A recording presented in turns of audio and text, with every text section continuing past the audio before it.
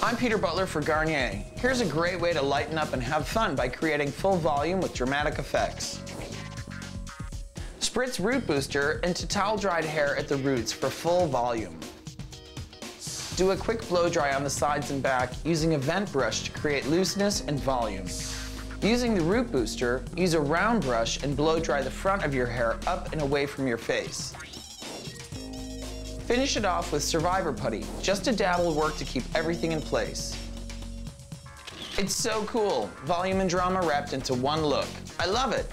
Check out the site for more tips from the Garnier Hair Studio.